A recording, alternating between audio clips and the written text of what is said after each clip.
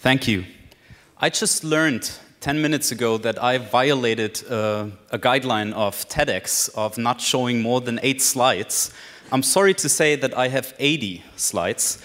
But the good thing is my talk is about how the world is changing every day and that we as individuals should challenge the status quo every day. So that's a very good fit. So excuse me for violating the TEDx guidelines, but it's for a good reason. This is me at the age of 3 months. I grew up in a small town in the south of Germany in a beautiful region called Bavaria. And I had a beautiful childhood. Went to a good high school. My parents did everything so that I could have an exciting life.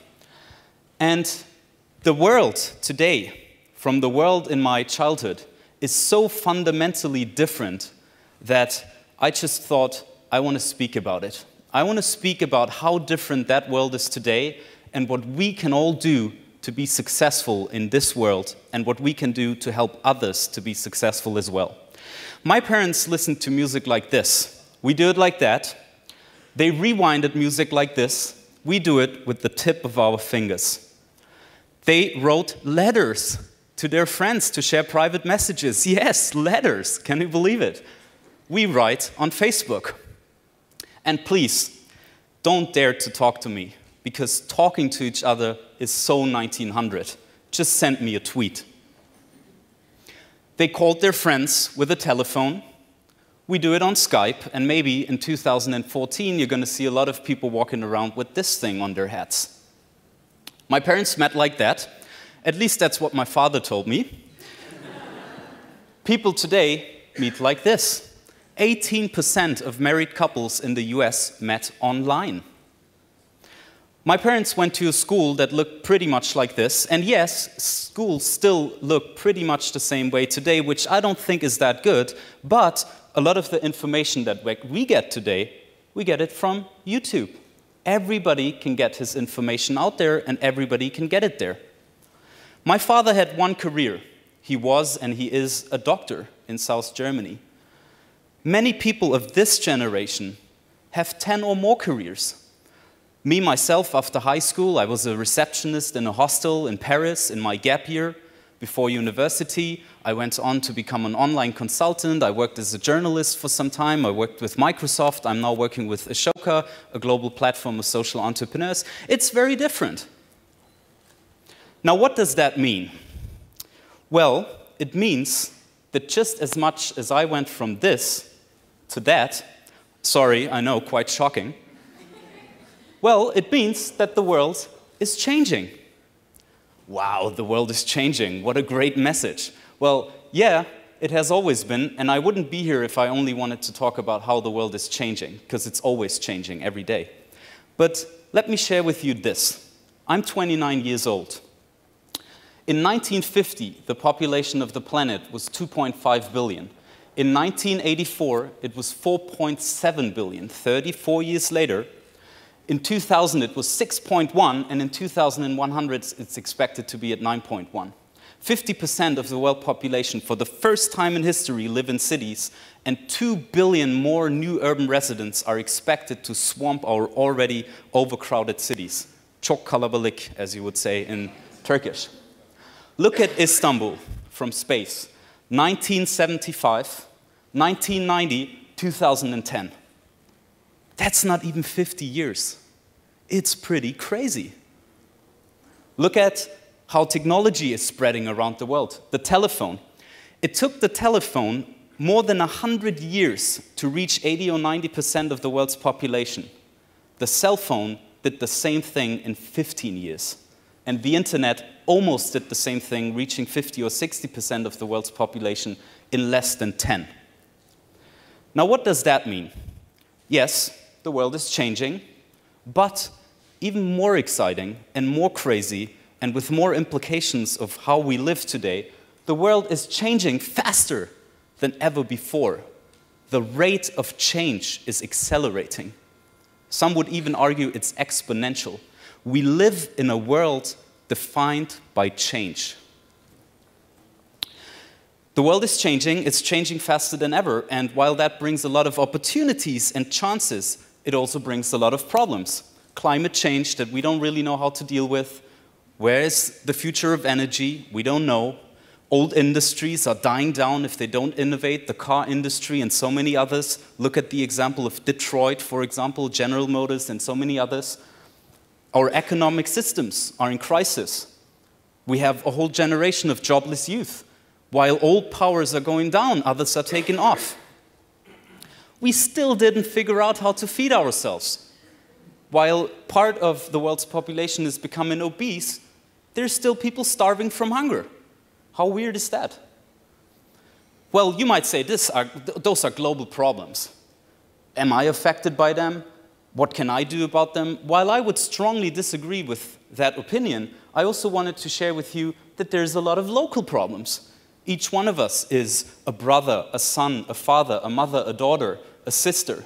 The inequality between men and women, that's an everyday issue.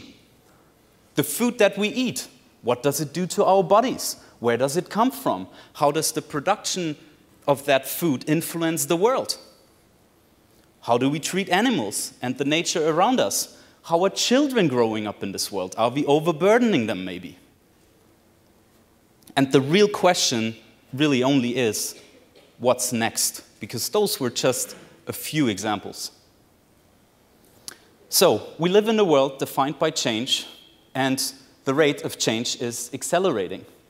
And you could study the stats and the facts for a lifetime and discuss with hundreds of people. But I want to make a bold statement here today. I want to say that the skills required for individuals, businesses, and organizations around the world to both be successful individually.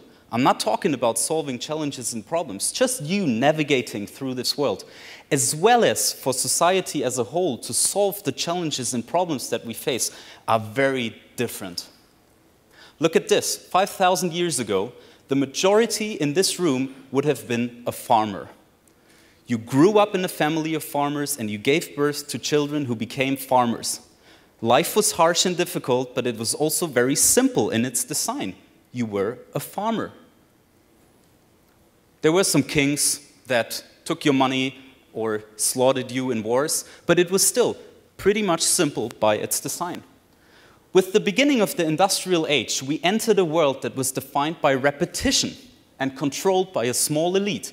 We were, and we still are, being told every day what to do. Follow the rules, this is your task, this is your to-dos, do this, it's going to be more efficient if you do it that way. That world was defined by repetition. And the education system that our young people go through tells them the knowledge and the rules that they need to be successful in a world defined by repetition.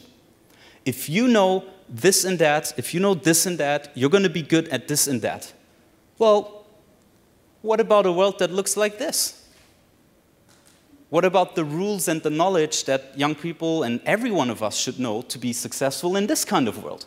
What if, and I want to ask you that question today, and the viewers that might watch this video online, what if we were farmers 5,000 years ago, we became small wheels in organizations defined by repetition? What if we should all be change makers? Change makers in a world defined by change. And when I say that, I don't mean him. And I don't mean him, I don't mean him, I don't mean him, and I don't mean her. I mean the person of the year, you. Everyone, 7 billion yous, everyone a change maker. My second question, how can we all build it together?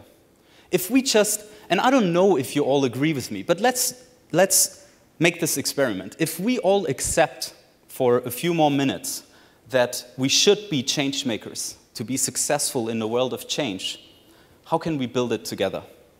How can we make sure that each one of us can be a change maker and will be? I want to share with you 2 stories, and I could share with you 200 or 2 million, but 2 stories of how people around the world are already being the architects of an everyone a change maker world, what they already do. And my first story is about children. Meet Roots of Empathy, an organization founded by a social entrepreneur from Canada called Mary Gordon.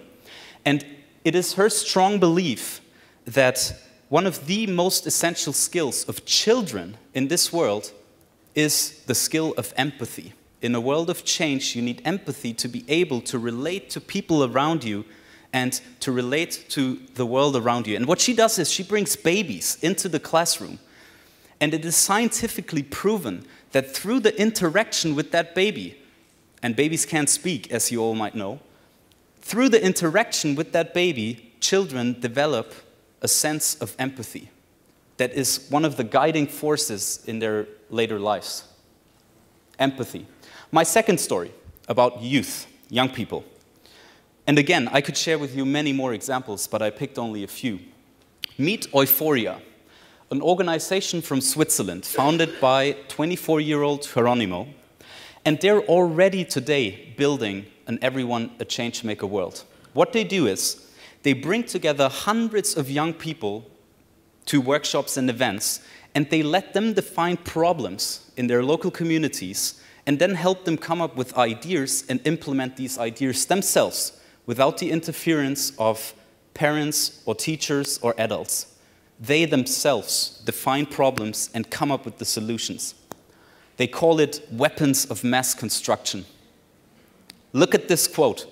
Those might have been the 4 days when I learned the most in my entire life, a participant of an Euphoria event. And yes, I agree, because if you empower young people to be responsible for something on their own and implement things on their own, you give them the power to create stuff. They learn amazing things, to work together in teams, to lead others and lead causes, the skill of change-making, of seeing a problem and solving it. And most importantly of all, they learn that they can be a contributor, that they can change the world around them, that they're not passive objects, that they're active individuals.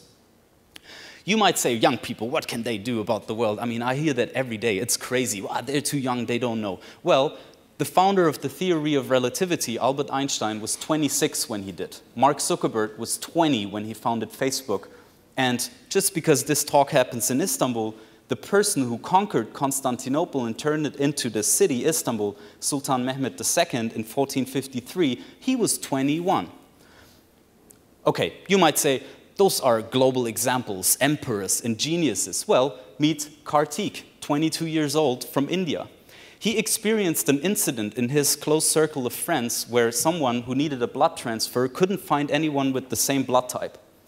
And what he did is he established socialblood.org, a platform where everybody can register and through Facebook and social media can find people with similar blood types. Amazing. Meet Felix. At the age of 9, he was giving a presentation in his classroom, and he drew the vision, what if every country around the world would plant 1 million trees? We could do something very effective to counterbalance the negative effects of climate change. They're at 14 million trees right now, and counting, and he, at the age of 9, kicked off a global movement called Plant for the Planet. Well, children and youth, that's nice, but what about us? How can we make sure that the businesses, organizations, political institutions, universities, no matter where we work and where we're spending a considerable amount of our time, how can we make sure that we're the change that we want to see in our organizations? And there is already companies doing that kind of stuff. I could, again, give hundreds of examples, but think of companies such as Google that give people the freedom to innovate and create. We are entering a world that is fundamentally different from the world only 5 years ago, and we do that every day. So how can we make sure, as companies, businesses, civil society organizations, and universities, to be successful in that world? The other day, I heard a speech by Apple founder Steve Jobs on the internet, on YouTube, as you can imagine. And he was saying something that struck me as a very simple yet very powerful truth. He was saying, everything you see around you that you call life was created by people that were no smarter than you. And that's beautiful. Because the stage I'm standing on, the carpet behind me, the camera he's using to take a picture of me, the microphone I'm speaking in, the buildings we live in, the food that we eat, the education systems that we build, it's all made by people that were no different from you. So it all starts with us, and we can change it. We live in a world defined by accelerating change. What if, think of it for a few seconds, what if we could build a world of change makers finding 1,000,000+1 solutions? What if we could raise a generation that has the courage and the skills to benefit from that change, to turn it into something positive, to both be successful individually as well as collectively as society? To wrap up my talk, I want to do with you one small experiment that we do at Ashoka Youth Venture. It's the youth organization of the organization that I work for, and we help young people define problems and come up with ideas and help them implement these ideas. And we ask them 2 questions, and I want to ask everyone here to ask themselves. Think of a problem or a challenge that you're affected by or that you see in the world. It can be your neighborhood, your company, your school, your society, your country, the world. It doesn't matter, anything. Think of a problem that you care about. And then the second question, think of a passion or a talent that you have. And again, it doesn't matter. Art, music, dance, drawing, you're very good with people, you're very good in science, biology, it doesn't matter. Anything that you are really good about. Maybe taking pictures, that's the guy over here. Anything that you're really good about. If you find a way how to connect that challenge and that problem with your passion and your talent, that's probably the most powerful first step that you can take to become a change maker in a world defined by change. Because it's not always about you, but it might start with you. Thank you.